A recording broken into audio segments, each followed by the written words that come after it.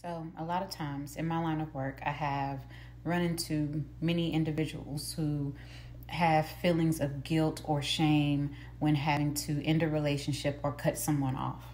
Nowadays, society tells you that, if you cut someone off and you end communication with someone that you love and care about, that is a cowardly way of approaching things, or that you're not mature, or however, and that's not always the case. A lot of times, the person that's doing the cutting off has exhausted all other possibilities, all other options.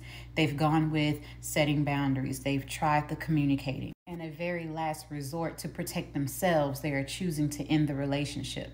So something that we're not considering is that when a person who genuinely loves and cares for an individual chooses to end the relationship or cut communication off, they are also choosing to go through the grieving process. Think about that.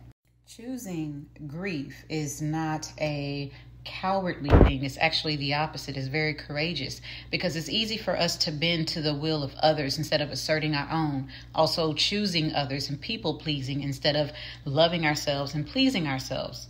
So choosing yourself and loving yourself, and self-love truly does not always feel good. And in this world and in society today, it is telling us that self-love is bubble baths and lingerie and taking yourself out on solo dates and all that good stuff.